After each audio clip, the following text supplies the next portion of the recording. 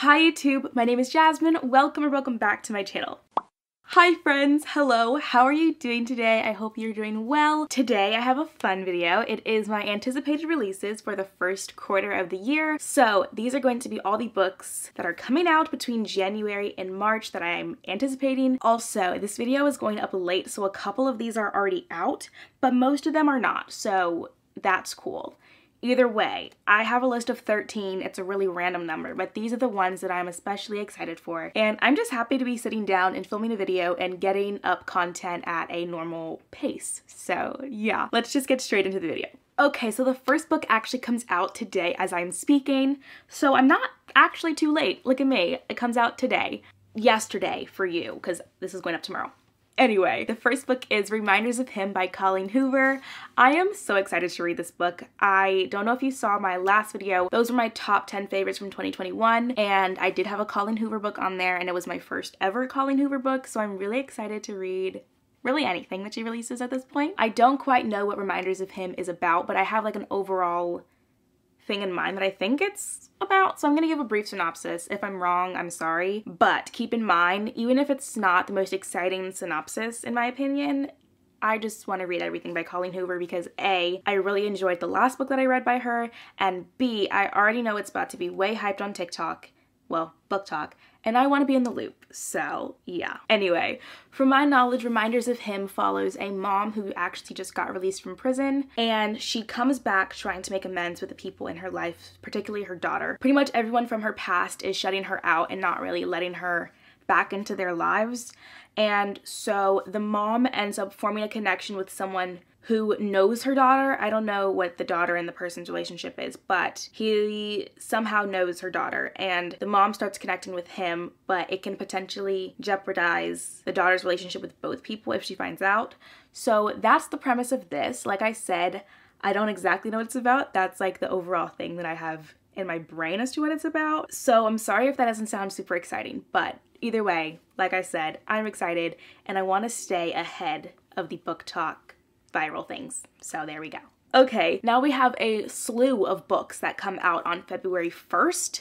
So let's get into those. There's a few. Okay, so the first one, I'm already so excited just talking about it. It's This Woven Kingdom by Tahada Mafi. So I don't know if you're new to my channel, if you've seen me before, but like back in my OG days, Shatter Me was my brand, okay? I'm still obsessed with the series. I may or may not have met Tahada Mafi in November, and I may or may not have literally freaked out. Back in November when I met Tahada Mafi, I didn't even know she was releasing a new book. And then I saw someone in line with an arc of it and I was like, what? New book? Okay. And then I went to a panel and Tahada Mafi was talking about the new book, and I am so excited. So here we are, another auto by author. Of course, I'm really anticipating it. Essentially, this is Tahada Mafi's debut in the fantasy genre, and I'm very excited for this. Now that I'm thinking about it, she said it's her first fantasy book, but she wrote Furthermore, and I think that's fantasy. I guess it's her first YA fantasy, because Furthermore was middle grade.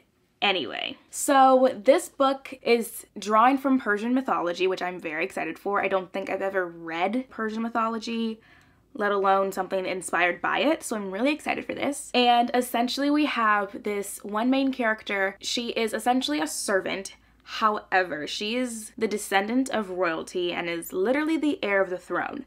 And then we have the prince as the other main character, and his dad's about to, you know, kick the can. So who's gonna take the throne next? I don't know. I don't know if there's gonna be some conflict between the heir and the prince. I don't know anything that's about to happen, but like I said, I'm very excited because it's Tahada, and I'm also very excited because it's Persian mythology, and I'm also very excited because the premise does sound great. So This Woven Kingdom. The next book coming out on February 1st that I'm talking about is These Deadly Games. This book is written by Diana Urban. I've never actually read a book of theirs, but I'm very excited because I just need to read the synopsis. Like, I can't summarize it. I need to read a little excerpt from Goodreads because it sounds so good. It literally starts off with, let's play a game. You have 24 hours to win. If you break the rules, she dies. If you call the police, she dies. If you tell your parents or anyone else, she dies. Are you ready? That's the little tagline from the back of the book, and I think that sounds amazing. And so essentially this game is a kidnapper trying to blackmail the main character, and it's really horrible. So the main character's name is Crystal, and the kidnapper has her sister. The kidnapper is giving these demands that essentially hurts everyone else in her life. It could be like a minor thing, but it also could be very serious. Like she could have to physically hurt or endanger her friends or other people in her life to save her sister. And it's like, uh-oh, you gotta hurt these people to save your sister.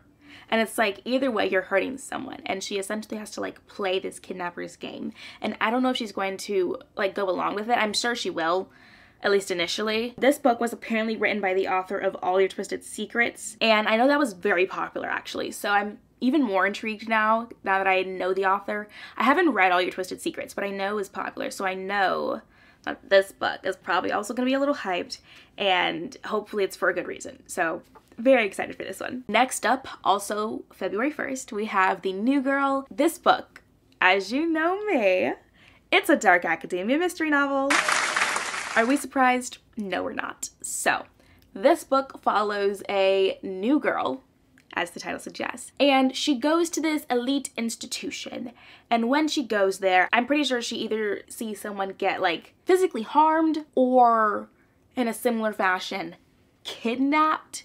And no one else is like acting like this is a big deal. Like obviously someone just got seriously hurt or taken. And no one's paying any mind. They're like, whatever. And so the main character is obviously like, what's going on here? And she's also, I think, getting blackmailed within her school. Let's look up the synopsis. Okay, I found the synopsis. I was a little wrong. It says, on her first day, she witnesses a girl being forcefully carried away by campus security. As she uncovers the secret of Dracot, which is her school, complete with a corrupt teacher, a golden boy who isn't what he seems, and a blackmailer determined to get her thrown out. I said there was blackmail, did I not? She's not sure if she can trust anyone, especially when the threats against her take a deadly turn.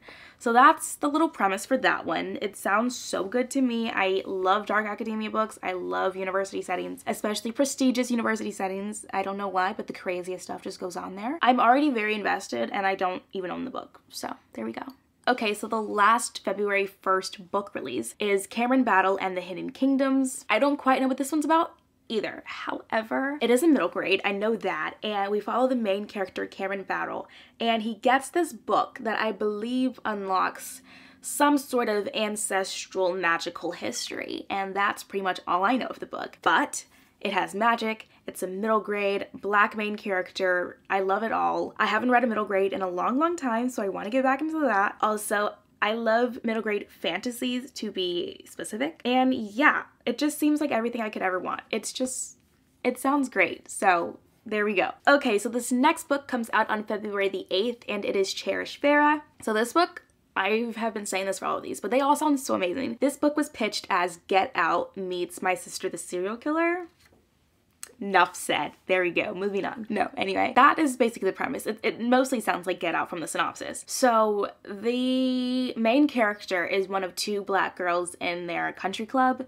She's the only one with black parents. So the synopsis describes her as being calculating and a little devious, and she apparently infiltrates her way into the life of her friend. And I'm assuming she like uncovers some sketchy things. Just by the Get Out comparison, I don't know what's gonna happen, but I'm already interested. Okay, skipping down to February 22nd, we have The Paris Apartment. This book was written by Lucy Foley, who actually wrote the guest list.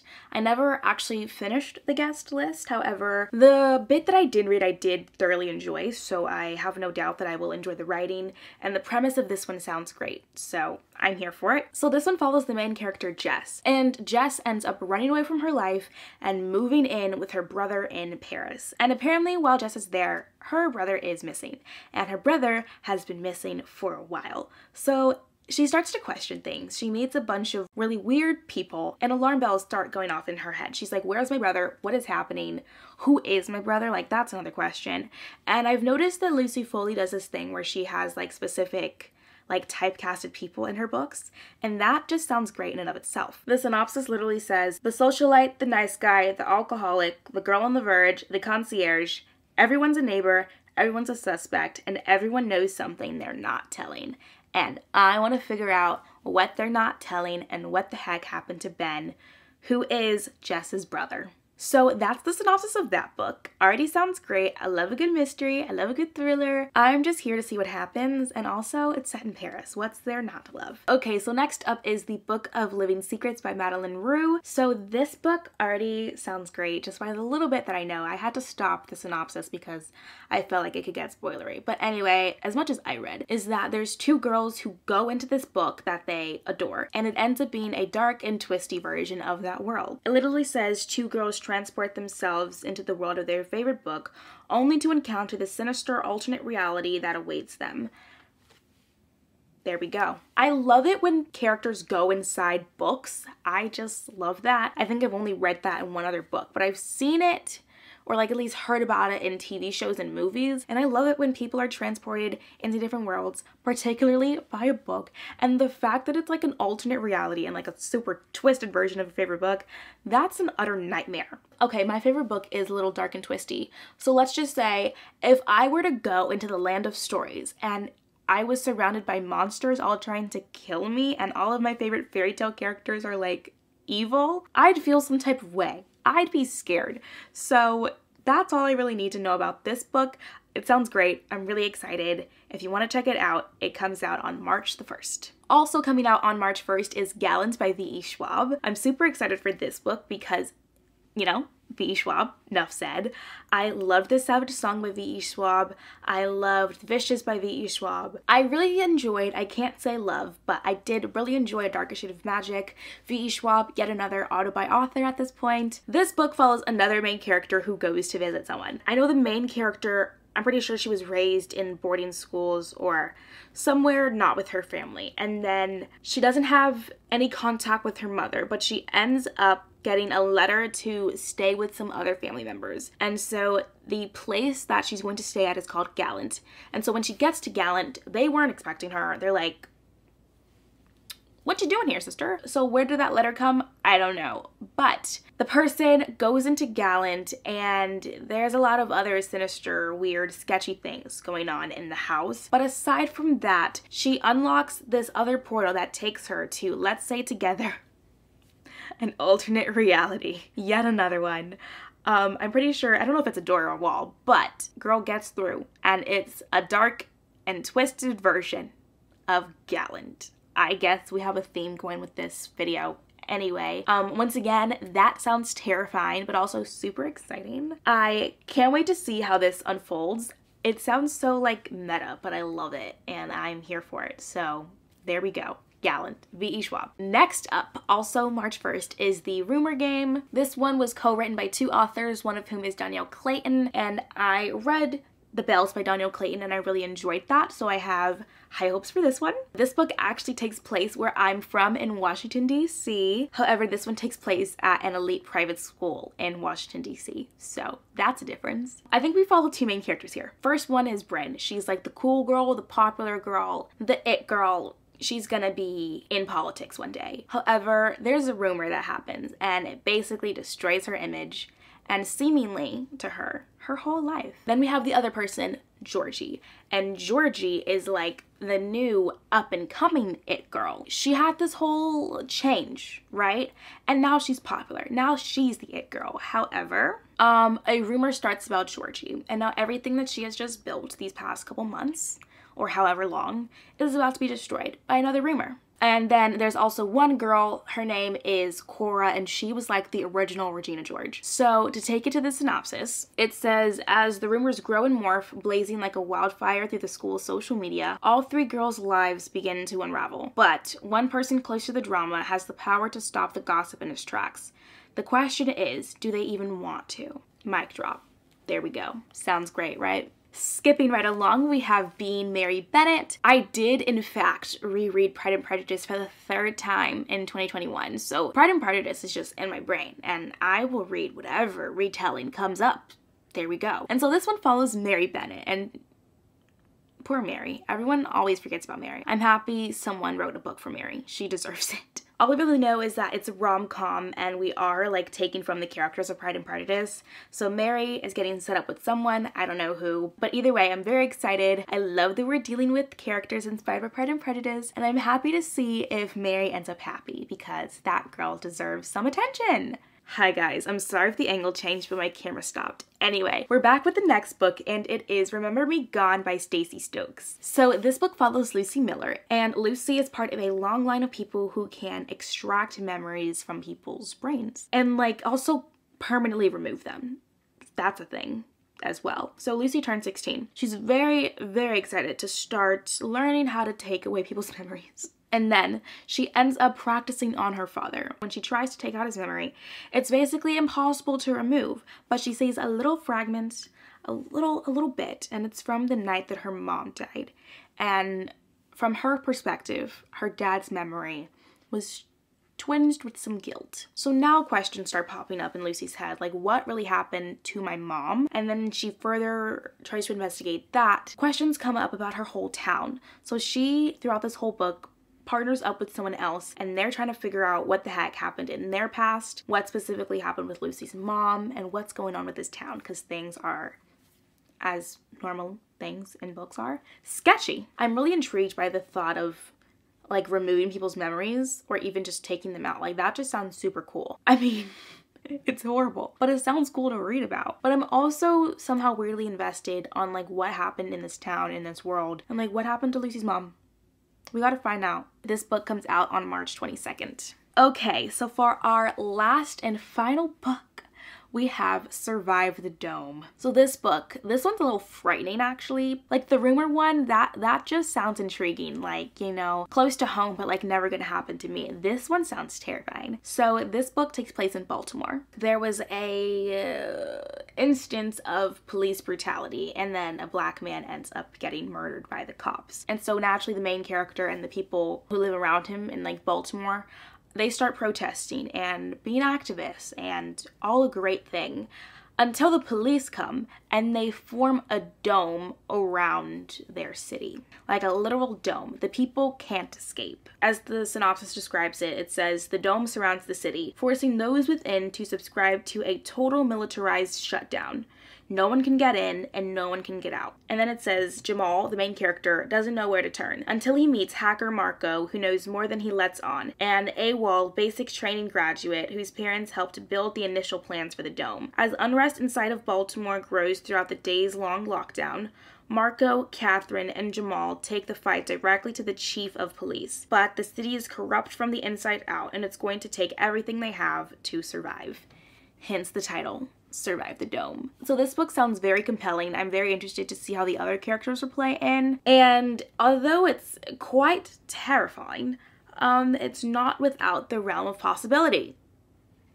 So there we go. I don't know who this is by actually. I've never read a book by this author, so this should be fun, and I'm very intrigued. That was a list of a random number 13 books that I'm anticipating between now, because the first book came out today, and March. I'm excited to do another one of these for the second quarter of the year. I'm hoping I can get to all of these.